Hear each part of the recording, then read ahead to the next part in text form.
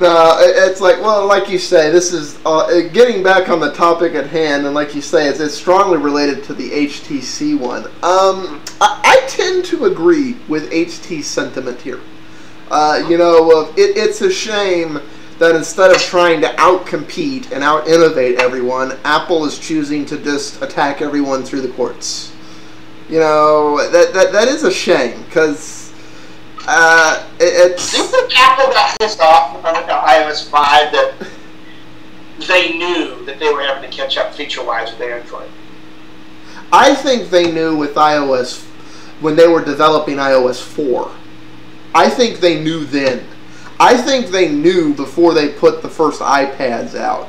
When they were when they were building the iPads and they were working on iOS 4 and all of that. I think when they were doing that, there were people at Apple that could see the writing on the wall, but I think there was dissension in the ranks. I think half of Apple was living in denial of, no, this isn't happening. And the other half was, guys, this is a bigger problem than we think it is. We really, really need to be addressing this, like, now. Right. And you know what? I want to give a positional statement on this. I always talk about licensing out, and I always still argue licensing out OS 10. But I don't think Apple needs to license out iOS, as in, let HTC run. Honestly, the only thing I think Apple needs to do for... is open up the software. They keep it on iPhone, but open up the software and make many more doors and inroads to other software partners. Well, no, and they should open up the software, and you're right. I'm not saying making it open as... No. Yeah, you're talking about, like... participation from a third party. Right. They need to get rid of the rule of third parties cannot duplicate Apple functionality, because if a third party comes up with a better solution and the customer wants it, that makes the experience on the device better for the target consumer, and that can do nothing but help Apple. It won't hurt them. If it's a bad idea, bad experiment, the end user won't go after it, and that doesn't hurt Apple because Apple didn't do it. It's some third party doing something stupid. It's a win-win for Apple if they throw that rule out. The other one I think they should throw out is they should get rid of the draconian control. It doesn't make sense to license iOS, but I think it does make sense to license access to the marketplace. Allow other devices to tap in and give Apple money. That makes sense. Isn't that the truth, man? Yeah. I mean, they could... Man. Again, I'm going to say the word. I wonder what the opportunity cost is on that. Like a measurable... You let your competition use apps. Well, it's one of the reasons, like what we were talking about in PC the other day. The reason the Kindle is dominating the ebook market, and almost nobody has a press chance to really actively compete with it, is because my Kindle book works on almost everything. Pretty much the only thing the Kindle experience doesn't work with at this point is a Linux desktop computer. It works with Android. It works with anything running Alien Dalvik. And so basically it will follow around all over the place. Okay. The i experience, FaceTime, the iBooks, Asana, that works on iOS and in some ways on a Mac. But that's it. It works on this tiny bubble within the industry. If FaceTime would open up, if I had an iPhone and I like FaceTime, let's pretend I have an iPhone and I like FaceTime, and I want to call my friend that has an Android or a Windows 7 or a Windows computer or a Linux computer or any one of hundreds of millions of devices. Let's say they don't understand the Church of Apple and they don't subscribe to all things made by Steve Jobs and yada yada. They're one of these other people. By virtue of the Apple philosophy, I can't talk to them from the Apple universe. And that basically makes the... You're hitting it. I think that's a very good point you're bringing up. Isn't it? You said it in like the in so many words. And what Apple, let's say with FaceTime, you just brought up. If you were allowed in and you were saying like, let's let Linux users get in and all this other stuff, Apple's response is, no, this is our user experience. We want to do We want to do it this way, and it's for us. But in the open world that is Android and within Linux, innovation always comes, and when you have creativity, people counter-programming to each other, and this is better, i.e. KDE and GNOME and all this other stuff that has risen from the Linux foundations. That Apple has got to understand that while they may think FaceTime is great right now and it's all in this insular world of Apple, that the clock is ticking before the competition catches up and surpasses you and then adds more features because of Android allowing other third parties to say, you know what, you kind of got it right, Android, but you know what, if you did it like this, check this out. And all of a sudden Apple finds himself, like with iOS 5, and say, damn, we got to do notifications this way. You know, we need to do X, Y, and Z this way. And it's going to be catch up from that point on. And if they open it up, just like you're saying, and all these other platforms, and allow other people to create, and yes, mimic, just like you said, where who cares if it copies a native function of the iPhone? If that third-party application does it better and has a better idea, let them do it. Yeah, it doesn't hurt anybody, and it just makes their platform stronger. I have never understood they have to micromanage it. It has to go through them, and as a result, everything's in this constant bottleneck. It's just it's a sad thing, and I honestly, I think they smell that, because I have seen a big. If you've watched any of the Apple advertising on the TV, especially with FaceTime, like they are pushing FaceTime. Like, we have FaceTime, we have FaceTime, we have, because I think they smell that come next year, come next Apple keynote, nobody's going to give a shit about FaceTime. It's going to be, right. The reality is there's 3, if not 4, competitors to FaceTime that, aside from doing what FaceTime do, they're agnostic. Like, I can talk from Phone 7 to Android to BlackBerry, which means I don't care what the person on the other end has. Exactly. You know, it's so correct. I just can't in my mind find a good reason to say I'm going to create this great technology, but I'm going to just keep it for myself. And I just don't get it. You know, that would be such a powerful thing for Apple, because Apple is very innovative, and they could. It's like the old Steve Jobs mentality of the clones, where people misunderstood Jobs. Jobs is fine with clones. He just wanted it at a fair price for Apple. And I guarantee you, HTC or whoever, or Linux users, or what have you, a third-party vendor is going to say, you know what, if that price is also fair for us, because you do have the market share right now, I'm going to pay it, Apple. I'm going to pay it. I'm going to bring my user base to your platform, because you open it up to us. And Apple will have that much more user experience, you know, whether it's through some other device or what have you, they're still using an Apple technology. Well, and the zealots are going to make the argument, well, you know, Apple's trying to control the experience, and they can't develop their software to run as well.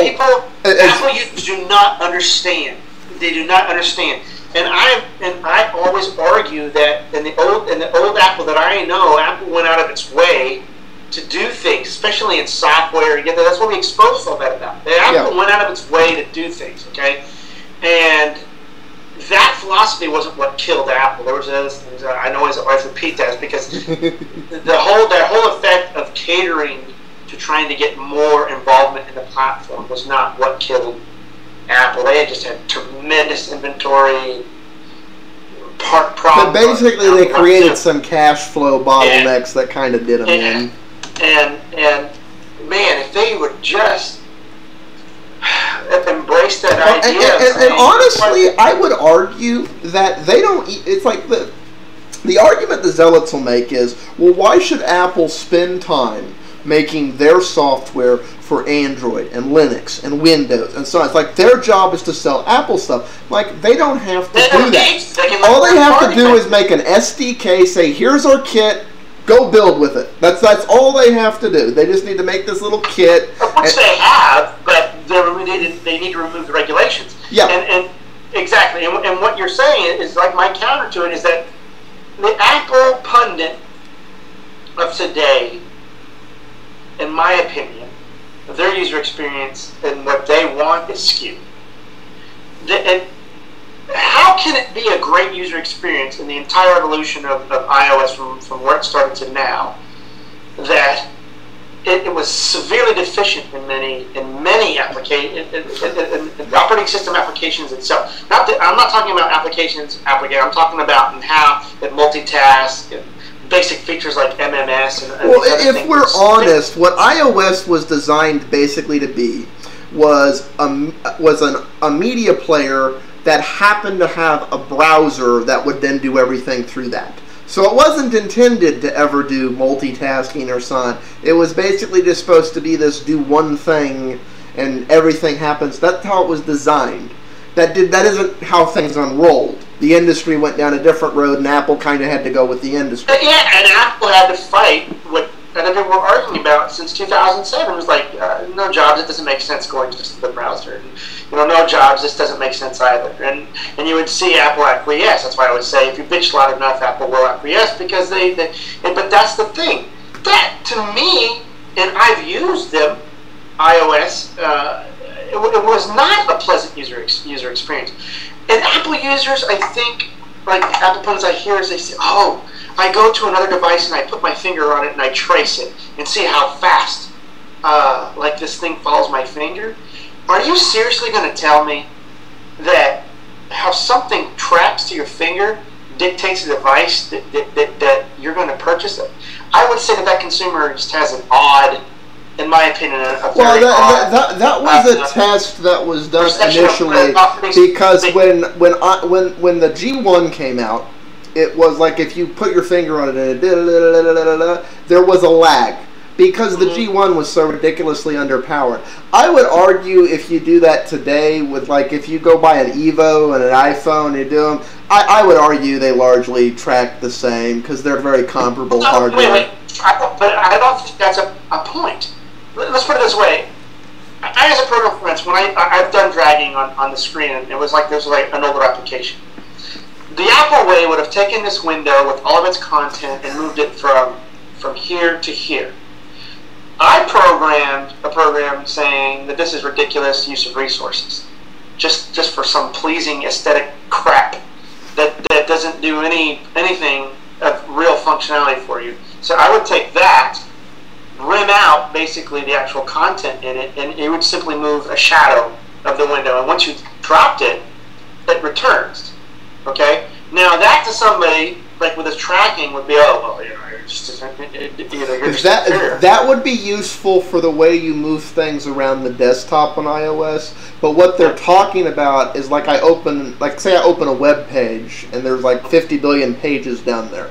What they're talking about is the smoothness as I'm scrolling with my finger. No, this is not. They're not talking about scrolling. They're talking about what I've heard words. They didn't talk about browser scrolling. I've scrolled browsers on every phone. They all behave the same to me. But no, I know that there is. I will say that Apple does. Well, no, actually, no. I mean, my 3GS didn't have that great response sometimes either. I mean, there would be a delay. I'd have to double tap sometimes. It just depended what you were doing, yeah. Yeah, the thing of it is that that's not going to make a difference in productivity. In other words, an aesthetically pleasing thing to your eye is not going to make a time difference in your productivity. And I guarantee you, most Apple users on iPhones, and people can tell me I'm wrong, but in my opinion, they're not buying it because, oh, iOS is so smooth. I don't frankly believe that it's that smooth. I've seen enough and owned enough of the versions that I don't think it's any smoother than my HTC Evo. There are some parts of it that are smooth, but they're completely, in my opinion, offset by the cumbersome nature of, like you say, getting from here to there to there. Let's say 5 minutes. I mean, it's like. I think you nailed it. I don't need to reiterate what you just said. But I know the big seller for iPhone right now is the ecosystem. Most people I talk to that all bitch about the performance of iOS say, man, but I really love this app. I really dig this app. Which has nothing to do with how fast the something is tracking your finger or the Retina display. Well, no, and see, some of that directly goes to your favorite word of opportunity cost and other things, and Apple having market share. One of the things that is implemented by the Apple Marketplace right now is anything you sell there is not allowed to be a different price anywhere else. It has to be the exact same price in the iOS Marketplace as it is everywhere else. The way 90% of companies get around this is the name for it in iOS is XYZ, and the name somewhere else is ABC, and the name somewhere else is DJB. That makes sense to do right now to cater for Apple. The moment that doesn't make sense, they're going to go, our application, there's a few, like Pandora is Pandora is Pandora. Pandora is Pandora everywhere because they're pushing that brand. But there's several applications. They're XYZ on Android, they're XYZ on iOS. It's the exact same application, but to comply with the licensing terms, they had to rename it.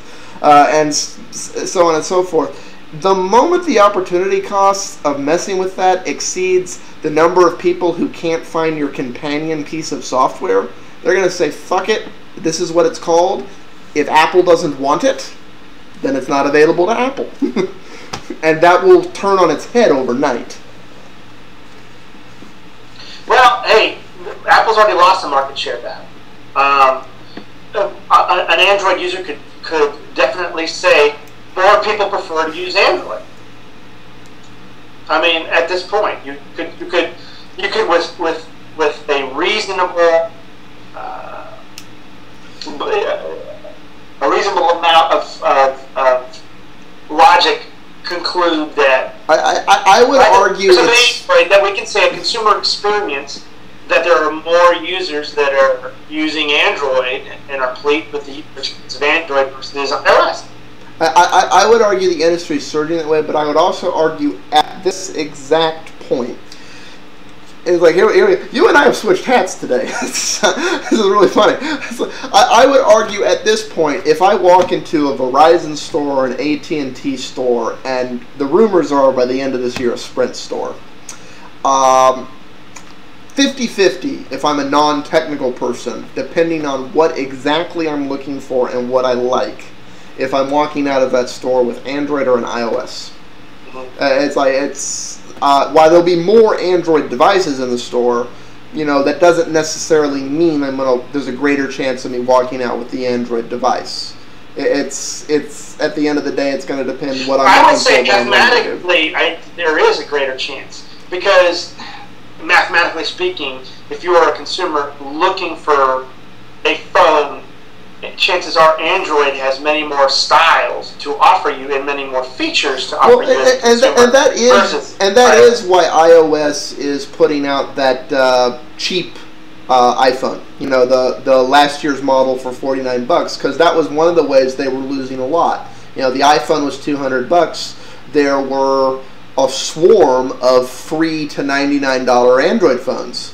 And it was real simple. You're putting there, it's like, well, this one does everything this one does, but it's half the price or free. It's like, oh, that's an easy sell. It's like it didn't, to most of the consumers, they don't care what logo's on it. That's what they're looking at, especially in today's economy. Personally, I think to really turn that tide, Apple needs to figure out a way to get a 100% subsidized iPhone.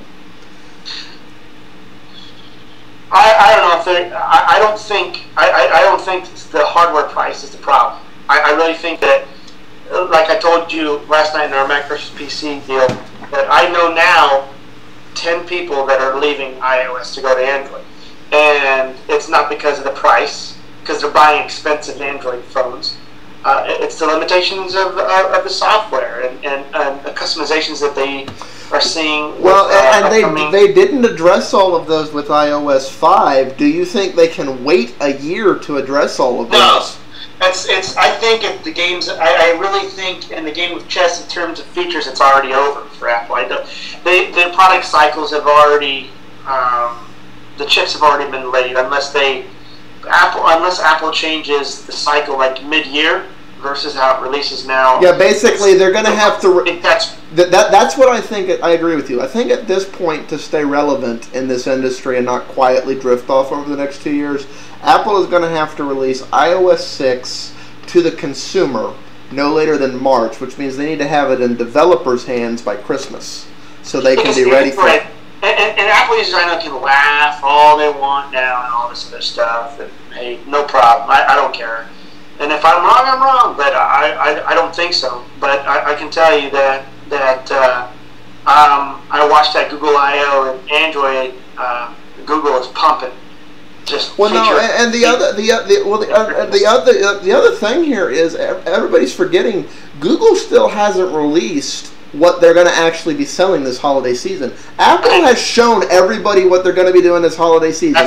They're doing iOS 5 for this holiday season.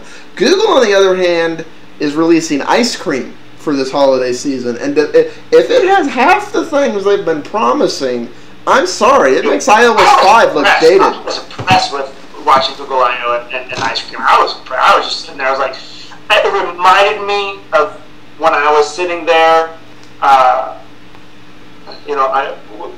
With Apple and I saw Windows NT and the original philosophy of Windows NT, and my jaw just dropped. It's the same thing as Google I/O, and I hope that Google doesn't do what Microsoft did, in that Microsoft totally killed the vision of Windows NT, in my opinion. You know what? We've gotten entirely off topic there, but that's okay, because honestly, that's one thing I'm seeing with what Google's been doing lately. It's like they've become this weird hybridization of Apple and Microsoft and everyone else, and that they're saying this is the bit that worked well from here, assimilate. This is the bit that worked well from here, assimilate. It's like they've become like the Borg. They're just kind of assimilating all the pieces that work and going, we will assemble them into our.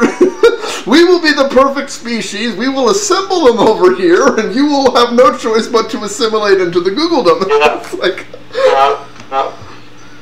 Which is hard to compete with. That really is hard to compete with, whether you love or hate Google. It is. They're simultaneously innovating and borrowing from everybody else. That's a dangerous combination to compete with. I think that Google had the right idea out of the gate with Android. And I remember Apple users laughing at Google. Remember when Android first was announced, and all of the Apple guys, when you this is going to be nothing, it's going to suck, and it'll never overtake the iOS. And all of a sudden, bam! Now it's I knew Android was here to stay when I went and played with the G1, which I wound up buying, but I bought an unlocked one. But I played with it, and I took a look at the specs that Android wanted, and I took a look at the specs of the G1 and realized like a lot of things had basically been cut in half. And I looked at how it was performing and what it was doing. I'm like, okay, this is this thing with its arms tied behind its back and blindfolded. If somebody actually lets this thing free, which will probably happen, doesn't stand a chance. Which is what wound up happening. Hey, I personally don't want people to construe what I'm saying is that Apple loses, Android wins, or vice versa. I don't. That's the other thing. Of anything, when you have a monopoly of anything, it's a bad thing. No, that's the thing. This is one of the. I'm with you. Open up a little bit, and Android could borrow some principles from iOS as well. It's just I don't see Apple budging at all on the third-party front and trying to bring native features to iOS. And that's really what they need to do. It's having a hard time making things native for itself. It's like, come on. So. Well, no, see, that's the thing. I don't like Apple. Nobody here will ever accuse me of liking Apple. But for the reason you're saying, competition is good. Competition helps prevent monopolies. It keeps everybody on their toes. It keeps the industry moving. And I'm kind of sad from the I want competition to be strong going on, because see, Apple just completely and totally screwing the pooch here. Because even though I don't like them, that doesn't mean I want them completely gone from the industry. I just they're not the choice for me. But the fact that they're just, well, hi, we're obsolete and we're going to continue to be obsolete and we're not going to do what we need to actively compete in the changing market. It's just like, we've named 3 things they could easily do without compromising anything that would let them stay relevant for probably at least another 2 years and give them time. I think they're always going to be a big player. I really do. I mean, the mobile world, this is not desktops. I do think that Apple will have far more market share than the Mac platform ever has achieved. But the arguments that we're presenting is pretty much to the pundits and the Apple purists that snub Android or constantly make excuses or invent financial numeric numbers to try to continue to make it a war of some sort. Which, of course, it is a competition, but I guess it's the preventing of having to eat crow from the inception of Android and all of the thumbing of Android and this and that, and the continued attacks against Android from Apple pundits and this and that.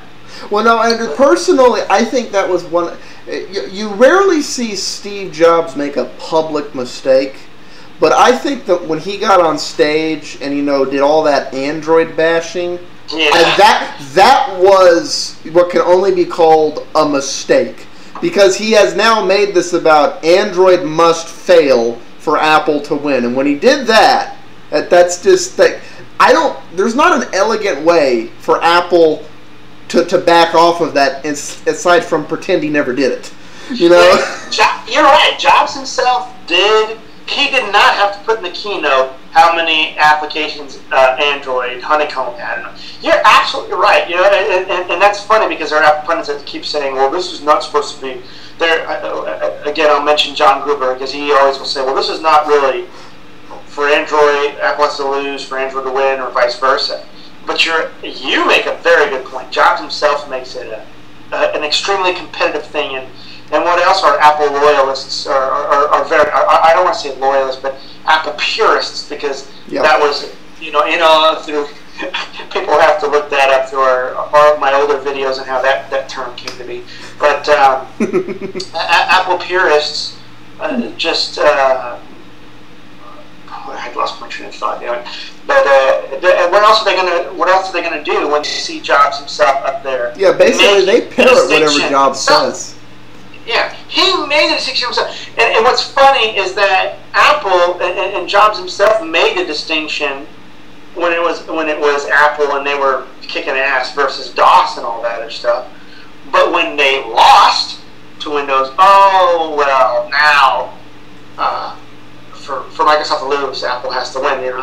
Then this kumbaya mentality came up, because obviously you're not going to you're obviously not going to unseat them. So I don't know. Right? It's an interesting position for them to be taken. Is the only way I was shocked that they went up there and showed the Bumblebee up there for Honeycomb, and I was like, wow, okay.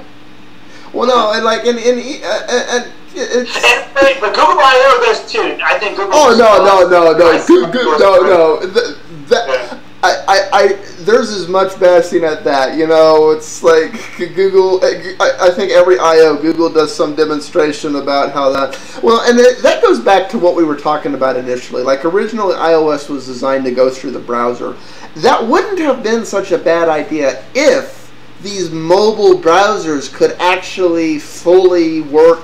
But the reality is, this is an underpowered device with a lightweight. It's like, I'm sorry, you're not going to have the resources you have on your desktop, and the reality is, doing everything through JavaScript can slow down a dual-core or quad-core desktop computer. It's like, it doesn't stand a prayer's chance on this little mobile device with less than a gig of RAM. I'm sorry, it's never gonna have that seamless experience until those things. I'm saying WebOS, even though they're still touting programming HTML, like the PDC and all that other stuff, getting into C++ programming and this and that. So yeah, well, it's like Java's great, and JavaScript's great, and HTML and all of that's great. But at the end of the day, it's resource intensive. And if you're dealing with minimalistic resources, I mean, really, for that to be a practicality, for the magical HTML5, everything's an app in the sky world to be the practicality we want it to be, the $49 mobile device needs to be a quad-core to oct-core with 2 gig or more of RAM. And I'm sorry, we're not in that world right now. We're not going to be for another 1 to 3 cycles of Moore's Law. So that's an unrealistic world. It's great to design for, to be ready for it when it gets here, but to be dependent on it at this point, yeah. Alright. Well, let's wrap it up at this point. I was going to say, anything else we want to go into, or do we want to just stop right here? I think we're there. It's like, Apple Zealots, right to care of, go fuck yourself. And I should bleep that. That's mean. That's like, peace out all.